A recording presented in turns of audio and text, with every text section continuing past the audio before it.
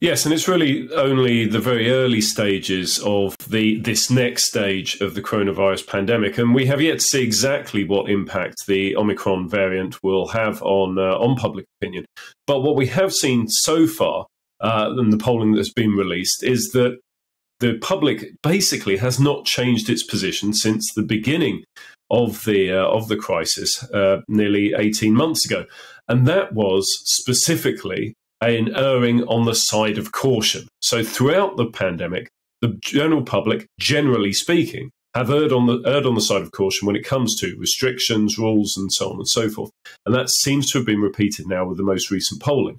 We've seen polls that show around 3/4 of people support, in principle, the return of the wearing of masks rule in order to deal with this new variant. Now, of course, some people watching at home may say, "Oh, well, but hang on, I don't. When I get on the train or when I go in the shops, people haven't been wearing masks," and that's true. It also the polls also show that only around half of people say that they wear their masks every time they go into shops. But I do expect that will change over the next few days and indeed weeks as this situation develops.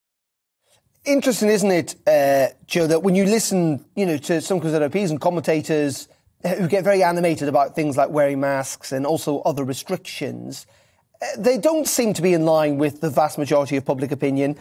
I mean, is it just you've got your political hat on here? Is it just an ideological argument that they're trying to make, or do they generally think that actually lots more people are on their side, they're just not being listened to? I think it depends on person to person. There are some people within politics who always take the contrarian position. There are some people who are anti-science. There are some people who are anti-vaccination, for instance. And so they will never be, or rather, it would be very strange to see them coming over so quickly. And it'd be unlikely they would change their mind in the longer term either. But I think for a lot of people, they believe that they are representing the minority of people who believe that these restrictions should not be in place. Now, there are only a few of them in percentage terms. We're talking around about sort of 20 to 25%. But of course, that's millions and millions of people up and down the country. And though they are a minority, they do, on occasions, make quite a lot of noise. And it is possible to confuse noise with volume, which is what may be happening from some of the MPs. But I think with many of them, it is a genuine, shall we say, willingness to support the minority in this case.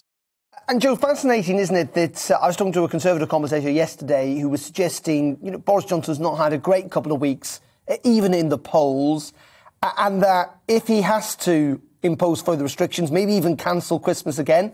Now, the government says we're a very long way off from that. That's still very unlikely. But if he has to do that, actually the public will not be very happy. And almost that understanding, that bump and support he's had this year with the vaccine rollout and easing restrictions would very easily dissipate. Quite dangerous times in some ways for the Prime Minister. Yes, absolutely. And you only have to look at the long-term trends of polling throughout the pandemic to see how closely government support and indeed Boris Johnson's own personal support has correlated very closely with the perception of whether the government is doing well or badly when it comes to dealing with the pandemic. Now, this time last year, Labour were actually ahead in some of the polls as we approached the Christmas that was cancelled, as restrictions were reimposed and questions were raised once again about the government's handling. And could we be in that situation again this year? Well, I'm sure the government will do everything they can to avoid it. But certainly the goodwill that they received from the vaccine programme, which has really been bolstering their polling position now for many, many months, could well be lost if the situation deteriorates once again. And if Christmas needs to be cancelled for a second year in a row, that could have real implications for the government. To cancel Christmas once is unfortunate. To cancel Christmas twice could be seen as carelessness.